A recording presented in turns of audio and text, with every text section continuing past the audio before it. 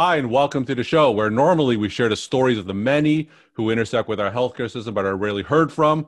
Today, we're going to make an exception because the majority of you already know my next guest, Dr. Samuel Shem. He is the author of The House of God and Man's Fourth Best Hospital. He wrote the Kevin MD article, The Evolution of the Doctor Visit. Shem, welcome to the show. Thank you, Kevin. You're my hero.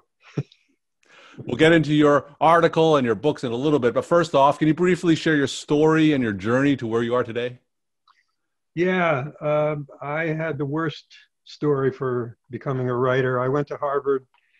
I was in a writing class, and I got below F as the ending grade. She said, these papers are too terrible to mark. They're below F. So I didn't write all through Harvard. I really wanted to be a writer, but I didn't. Luckily, you know, our lives are just depend on whether a butterfly's wing goes one way or the other. You know, I happened to get a Rhodes Scholarship. I went to Oxford, and I figured this woman couldn't get me now, so I started writing. And I was also doing a PhD, but I decided I really wanted to be a writer, and that was what I was going to do. But it was the 60s, 1969, and I got a draft notice from my board saying, oh, report to go to Vietnam. You know? So I said, hey, I got a choice, either Vietnam or Harvard Med. So it was pretty easy. But this was the real smart thing I did back then. I treasured being a writer. I hadn't published anything, but I loved doing it. And I decided, okay, medicine is so broad that I can find something that I can make money at. I'd get it as a paying job, and I'd somehow find a way to write. And lo and behold, that kind of worked. Because I felt that if I had to write for money, it'd be Hollywood or TV or all that bullshit. I didn't want that. And so I found in the dream job I found in Harvard Medical School was psychiatry.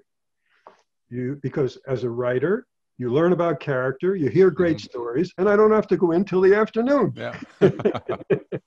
And I did that for years and years. And just people want to know probably about the House of God, how I got to that.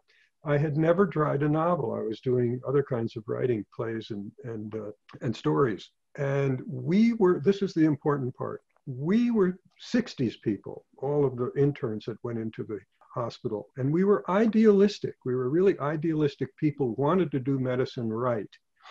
And we actually had the idea, if we stuck together in college, this was, and also in medical, if we stuck together and tried to do something that we thought was just, we could succeed. And we put the voting laws on the books, and we ended the Vietnam War. So everything, I didn't realize it when I was reading The House of God, but it was a novel of resistance of we who were, as I said, really idealistic people wanting to do humanistic medicine. And we went, bam, right up against this big hierarchy that didn't want to do that as a primary thing. It was mostly about money. And so looking back, I realized this has always been the reason that I start a new book. It's the awareness of injustice. And the injustice in this case was the medical training. And that gets me going. And the other thing that happened is after the book came out, The House of God, I felt I was a purist. I was not going to do any appearances. You know, writers don't talk, right? I did that for 2 years. I got a lot, and they couldn't get me because there was no email, and I took a pen name. 2 years of not saying a word about the book, and I got a letter in the mail, and it said, I opened it up, it said, I'm a doctor on call in a VA hospital in Tulsa, Oklahoma, and if it weren't for your book, I'd kill myself. And it just hit me right in the gut. It really did.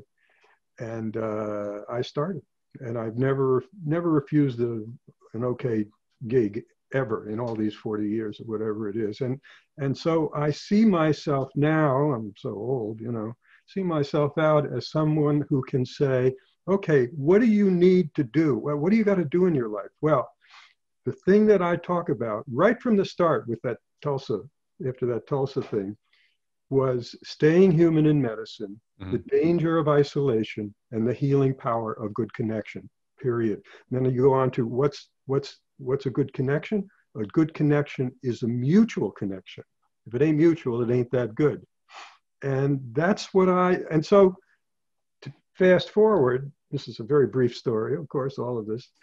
Fast forward, Harvard hated me for when the House of God came out. I was on their faculty. They really did some pretty nasty stuff.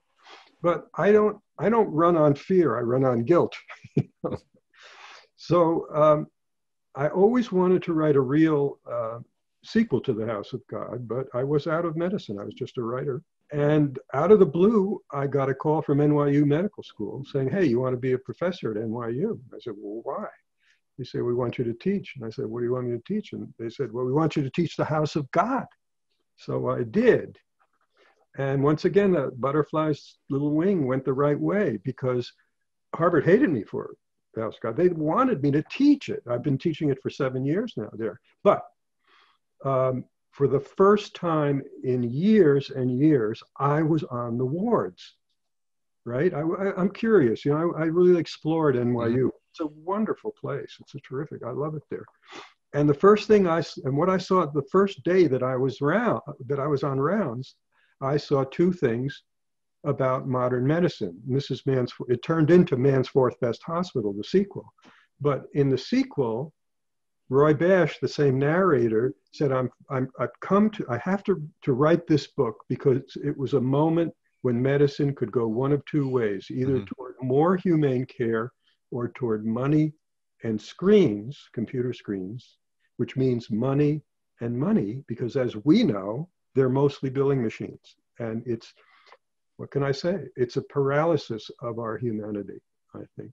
And so even at this great age, I jumped into this like a madman and wrote it in about 2 or 3 years, which is fast for me. And I can't emphasize how just so happy I was to complete that trip from the House of God to Man's Fourth Best Hospital. And of course, it came out at a bad time with the COVID coming out, but it's doing okay. It's doing okay. Tell me how the main ways that medicine has changed, and you mentioned a few ways with screens and billing and the power of the almighty dollar, but tell me what are some of the other ways that medicine has changed from writing the sequel to the House of God and contrast that to when you wrote the House of God decades ago. Yeah, well, the lucky thing for us doctors is that the hours of the brutal hours have changed. And some people did say that through the Libby Zion case and the House of God had some influence on that. As I said, the main thing, so, it's not quite as hard a training process in the hospitals, which is very, very good at really, because, when you're that tired, you don't care about any, I mean, it's just, and the problem with the House of God, why did people, why was it so bad? I mean, it was so bad that, it was a big hierarchical system, the pressure came down, and we interns got isolated in 3 ways. We got isolated from each other in the book. Everybody goes off into their, and one kills himself, one goes crazy. We get isolated from our authentic experience of the system itself, meaning I'm crazy for thinking that's crazy, and that is not a good place to be. And the third is because of the time schedules, we are isolated from anybody outside the hospital.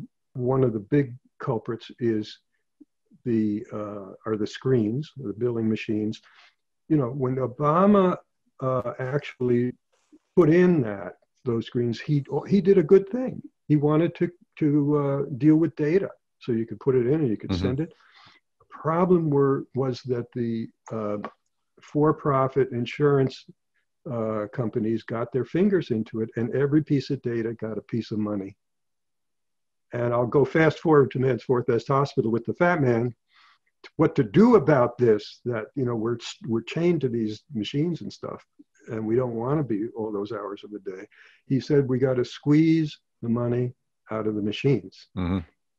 Like, say, the VA. People are much happier with that. And so I think this, I'll just, let me just read a little from that article that you published so nicely. Just what is an example of this 40-year trip in medicine where, we've pretty much got the control of the brutality fixed, but now we're subject to all of these forces. Mm-hmm. The book is about, I have to say, the book is about man's fourth best hospital used to be man's first. So they got very upset. Mm-hmm. They need to call in somebody to help. They're losing prestige and money. So they happen to hear about the fat man, who is a mega rich guy in Silicon Valley, right? He's inventing a pill that will promote better memory in Gomers. Right? And so they say, okay, come on, help us out, fat man. What do you want to do here? Anything you want to do. And this would be my dream as well. I'm the fat man more than anybody else who ever lived. People claim to be fat man, but there wasn't any. I was kind of it. So he says, what I want to do is have a public clinic leaning up against your great building. And I want to have a clinic to show how to put the human back in medicine. Because if we can do it there, we get a lot of, and so he rounds up about 5 of his old guys, Chuck and Barry and Roy and Mm-hmm. Eat My Dust Eddie and Hyper Hooper. And that was my job in this book. That's what my job was, the injustice and all this. And in the middle of the book, he gives a lecture on the 6 rackets of American healthcare, follow the money. It took me a month to figure out how all these different things, these 6 things are intertwined all the way from the screens to taking over skin dermatology practices, the hedge funds, and all of that. And so what's really changed is you can go down to the level of the doctor visit. And I'll just read maybe a very short thing about. Is that okay? Yep. Yeah. Now your visit to your doctor has become satire. You walk in, lucky if you get an eye contact, and sit across the desk. Your doctor is trapped, hunched behind a computer screen, back or shoulder to you. The doc asks a question. You answer. The keyboard goes click, click-de-click, faster and faster. On it goes. And you find yourself in the patient's dilemma. Do I keep talking or wait for a break in the action? Usually the next question. Is he or she still listening or not? The new definition of a good doctor, one who can contort his or her body to touch type while still making eye contact. As you keep waiting, 2 questions may enter your mind. What is he or she doing? What you don't know is that your doctor is sitting there in front of the screen seething because he's forced to sit in front of a screen seething instead of what he wants to do, to talk and listen and be your doctor. He spends at least 6 hours in front of the screen. This is the doctor's dilemma. Why is he or she doing this? You might think she's doing this because it will be better for your health care. It may not.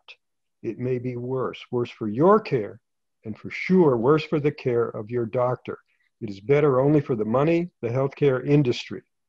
The machine was not primarily designed for care, but for billing to make as much money as possible. We doctors are caught in this mess. We're not treating the patient, we're treating the screen. And it's not that your doctor wants to turn his or her back on you. It's the healthcare industry that has turned its back on both you Mm-hmm. and your doctor. And, I'm doing a lot of appearances and stuff, and now I'm doing on Zoom. And that's something that people really identify with. I don't know how you feel, and in the end of the book, he gives his summary of what to do about it. And the center of it is to squeeze the money out of the machines.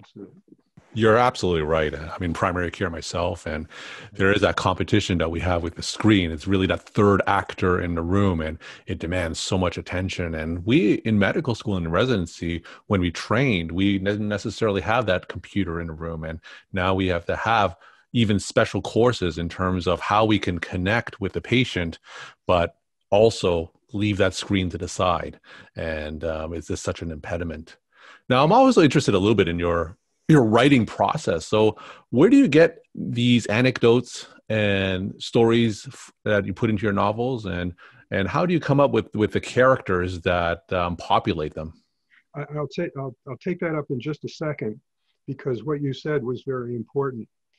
The thing that has kind of been taken away from us doctors who care about seeing patients is the we. Mm-hmm. Best doctors, it isn't about I or you, it's about what are we going to do, right? That's what we, in different ways, that's what we say to our patients. Well, doctors who use the we, well, what can we do about this? Now he's got the decision, but the patient will then say, I think we should do this. And the we is concretized between them. And that's the relationships that's missing. And you can't, it's terribly hard to do. And connection comes first. That's Mm-hmm. what people say, what can you do about any of this? Connection comes first. The writing process, well, you know, it's kind of wonderful and mysterious, and each person has to find out how to do it on his or her own. I take it seriously. That's why I can write such funny books. Mm-hmm. I take it seriously, as I said. If I get, and I'm just starting, you know, I'm just sort of in the middle of this new book, which is set in the COVID. I have to get juiced up to do this. So I have to come, I'm walking along thinking, you know, maybe taking Mm-hmm. a walk, and I think, hey, you know what? This isn't just, somebody's got to write about it. I guess it must be me, as I said before. And so if I don't have that fire, I can't do it. I can't do it, especially getting older. This has been the hardest book because I'm not as energetic as I was, frankly. Mm-hmm. Because if you have something you really want to write about, it will carry you. It will carry you. You don't have to carry it.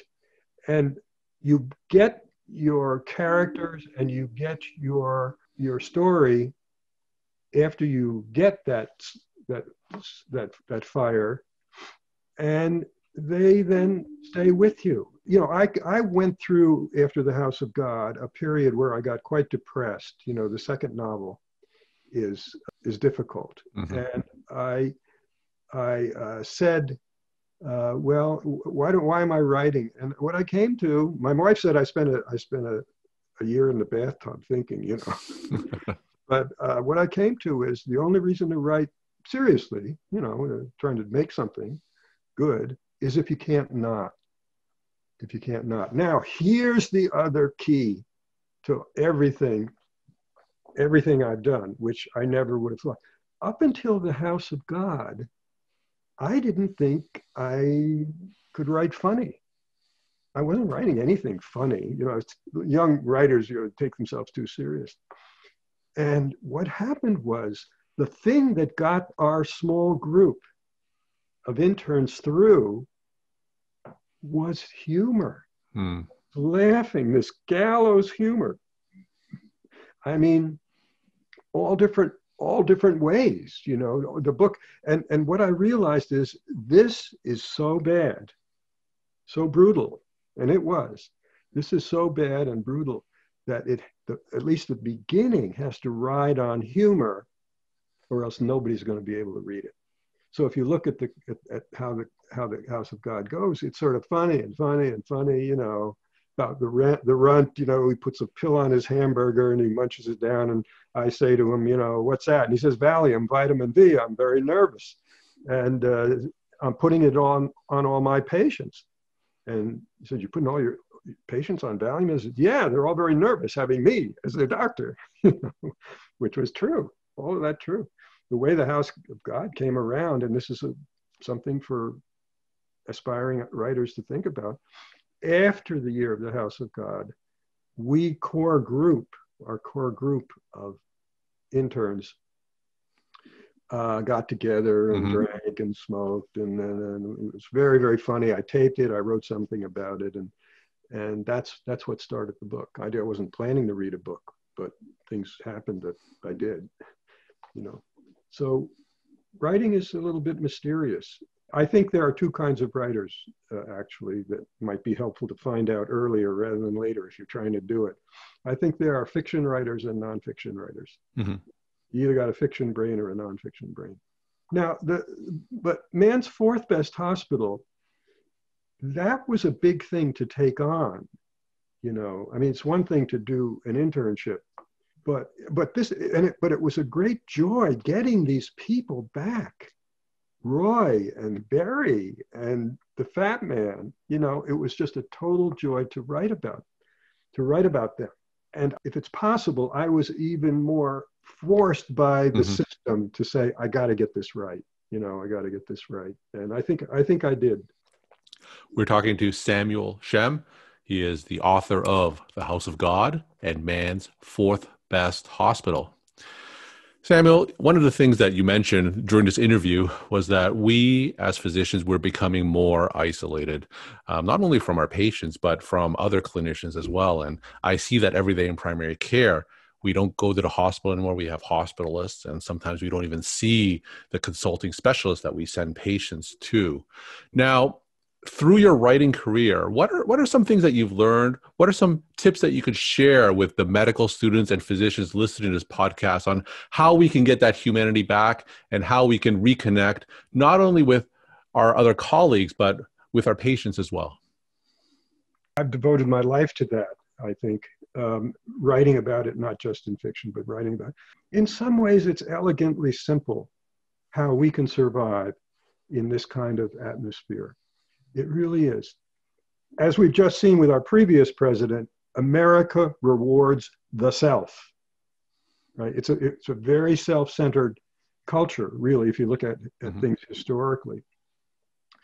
And that permeates, of course, into medical training and being a doctor. You know, we're taught, make the decision, you know, and there's a lot more attention being paid to having help when you do those things, making all of that. But it's really a self system. There's a profound self male system that runs everything, really. What I, with my wife, did for a long time was work on a psychological program of shifting from the measurement of healthy growth in a person. Psychological growth is not the self, it's the quality of the connections, quality of the emotions and caring and all of that stuff. So what really helps in this atmosphere now is to start using the word we. For instance, like the example I give is surgeons. The old patriarchal surgeons in the old days would say, I've done the test, I'm going to operate on you. That's an IU. Now we have, I've done the test and you can get a second opinion. That's still IU, right? What if the surgeon said, we've done the test, let's talk what we're going to do. We've done the test, let us talk what we're going to do. So there are three we's in that sentence. What is the patient going to reply? Guaranteed. The patient will say, well, I think we should. And we gets concretized in the middle of the room between these people. And what's the reason that surgeons get sued the most? They've done studies. The patient says, I didn't have a relationship with him. And actually, that's going further now to other kinds of doctors. So, as I said before, connection comes first. That's the new law, one of the new laws. Connection comes first in Man's Fourth Best Hospital. Because say you're seeing a new patient, if you're not connected, you're not going to get the story. If you're connected, you're going to get all of the story, right? And then the corollary law, number 2, Man's Fourth Best Hospital, is basically nobody gets it right. Think of your marriage, you know, you're always screwing it up, right? Well, in marriage, I did a lot of marriage stuff, you know, as a psychiatrist. The marriages that work are the ones when you're going along and you hit a disconnect, as everybody does, you always do sometime or other. The people who hold the vision that there is a we here someplace go through the disconnect to a better connection. And in fact, you can use these words. In fact, you can say, we are in a disconnect. Mm-hmm. And all of a sudden, that makes a difference to people. Try it. All of a sudden, we're not gone. We're just having a little trouble. You know, I teach this at NYU and all of that. Man's fourth best hospital. I think one of the best things that I was able to do in it, if you don't mind my saying so, is Barry, who was Roy's girlfriend at that time in the House of God, now is brought in to the fat man's clinic because she astonishes the fat man in one gathering early in the book, a sort of a picnic, sort of challenging the fact that, and this is true, he's a great leader in the traditional sense, but it's top-down leading. He's empathic. And she says something to him about, well, do you ever have, you know, empathic stuff or stuff that you really respond to equally or mutually that comes up from below? And in the House of God, the fat man was just perfect, right? Mm-hmm. And in this book, it's much more, because it's much more real. Mm-hmm. He's much more a real character. And there's a lot, and Barry actually joins the clinic, which is great. I have to say one other thing. One of the things that I felt quite bad about in the House of God was that there wasn't parity among men and women, right? There was only one woman in my class of internships out of 16. In this zeitgeist, I'm being attacked now by women for the House of God and the way women were in the House of God. And, you know, my only response is, well, yeah, but that's the way it was. You know, that's the way it was.